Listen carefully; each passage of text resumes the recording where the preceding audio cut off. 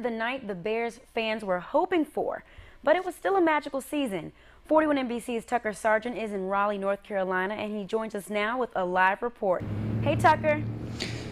Certainly nothing to hang their heads about. What a career for these 7 seniors, and what a year for these Mercer Bears representing for you tonight down in Macon. Tonight it just wasn't their night. They ran into a Tennessee team that was extremely hot after their win over UMass the other day.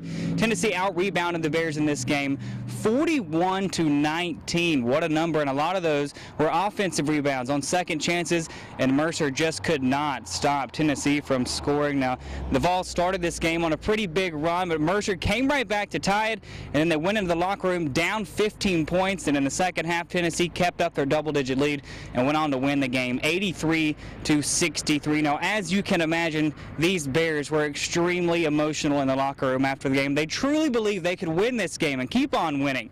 I caught up with some of them after the game.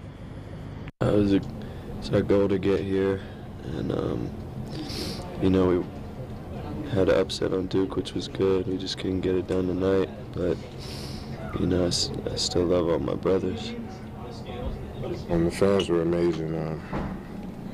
Driving 7-8 hours to come see us play and really supporting us throughout the whole entire game. We love them for that. We couldn't have been here without them. The fans were unbelievable. We owe them a lot of credit. You know, it makes it even a little bit tougher, you know, because we feel like we let them down. You know, they came so far, and all the sacrifices they made for us, we owe them a lot. And yeah, I mean, they were unbelievable tonight. They were loud, and against Duke as well.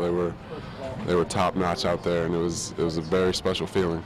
6 years ago, nobody would have believed it could be done the way they did it, and do it with the kind of class they have puts it even at another level. And so I'm fortunate and blessed I got to coach these guys, and they're going to be remembered forever.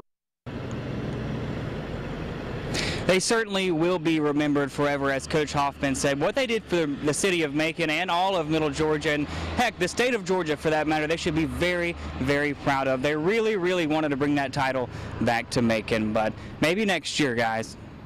Reporting live in Raleigh, North Carolina, Tucker Sargent, 41 NBC Sports.